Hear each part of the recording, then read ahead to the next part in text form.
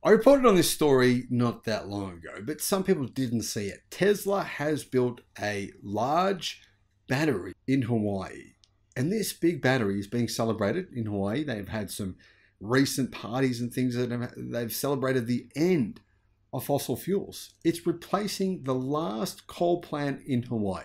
It won't be long before we can say this about many countries worldwide.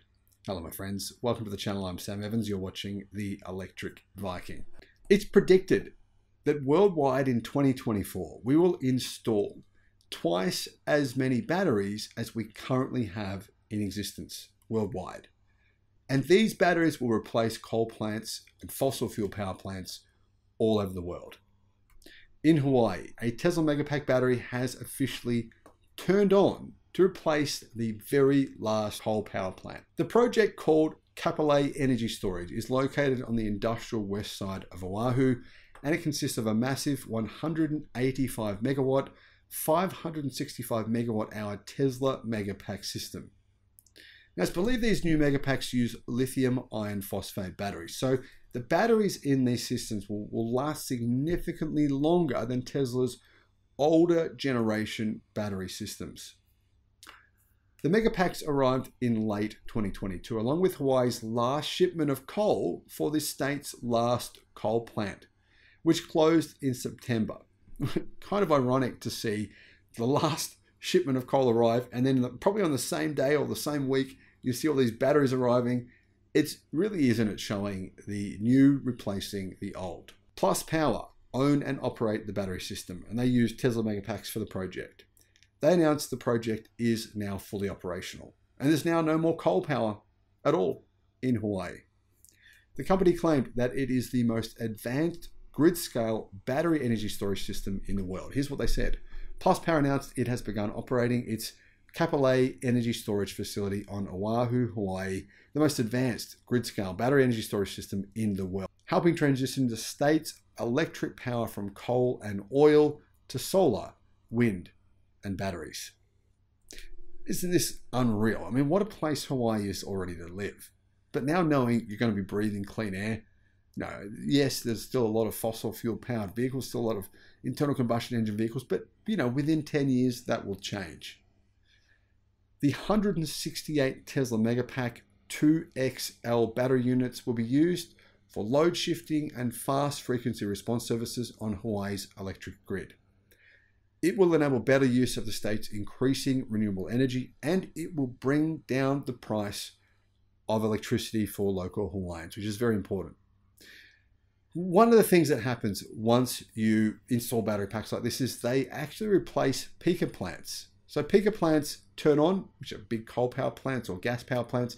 They'll turn on when there is a huge spike in electricity, which often happens at the time between, say, 6 to 8 p.m., sort of when solar starts to come down in terms of the sun's use starts to come down. Then often you'll find in many countries around the world, the peaker plants will jump in. They are incredibly expensive. They often cost 70 times more than the normal cost of energy. And these battery plants, they replace them very, very quickly and very easily. Elon Musk has mentioned this on a number of occasions. Plus Power says that this is the most advanced battery in the world due to its wide-ranging grid service capabilities. They said this is a landmark milestone in the transition to clean energy. It's the first time a battery has been used by a major utility to balance the grid, providing fast frequency response, synthetic inertia, and black start, which is what I was referring to before. This project is a postcard from the future. Batteries will soon be providing these services at scale on the mainland. Plus Power revealed that the Tesla Megapacks that they use are using lithium iron phosphate cells, which is fantastic. Not only are they cheaper to manufacture for Tesla, Tesla makes more profit, the battery packs are bigger than the old versions, plus they are cheaper, significantly cheaper. And even more than that, they are capable of twice as many cycles, if not more than that, versus the last cycles. They'll last twice as long, and they're also less prone to fire. Plus, they need less energy to actually keep the batteries cool. Lithium iron phosphate batteries can operate really well in warmer temperatures, better than lithium ternary or NCM chemistry batteries.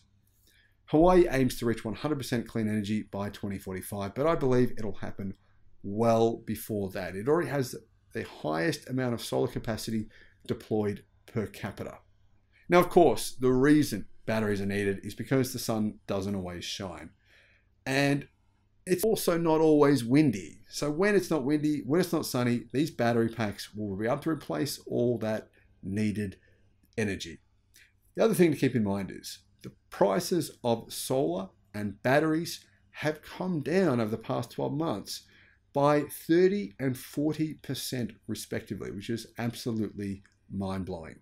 We're past the tipping point worldwide when it comes to renewable energy. Look at places like Germany, well over 50%. Spain, well over 50%. Australia is heading in that direction as well. So the United States. Isn't it a great time right now? Thank you for watching. Bye-bye.